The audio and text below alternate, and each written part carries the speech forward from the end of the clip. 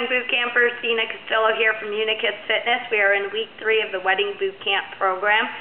We're here this week to talk about knowing your number. Now that we're in week 3, this is where you should see some of your body making changes.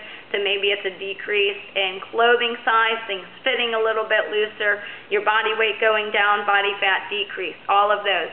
But it's so important that we know this number.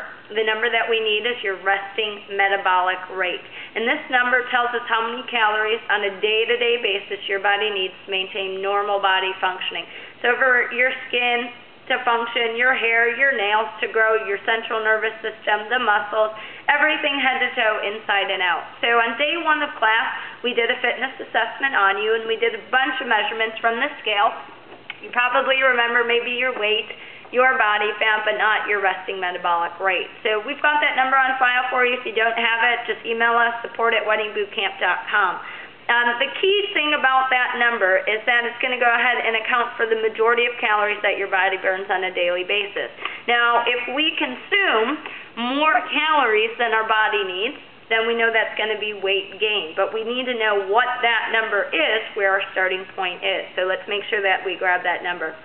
A quick example of that is going to be if somebody's resting metabolic rate is 1,200 calories for the day, and they're actually consuming maybe more, maybe about 1,700 calories. They're already over 500 calories per day. Times 7 days a week, that's 3,500 calories. That's equal to 1 pound of weight gain per week. So make sure that you know that number. It's going to help us, challenge us to keep those numbers low so we can see the results of the body fat, the weight loss, or maintaining, depending on your goal.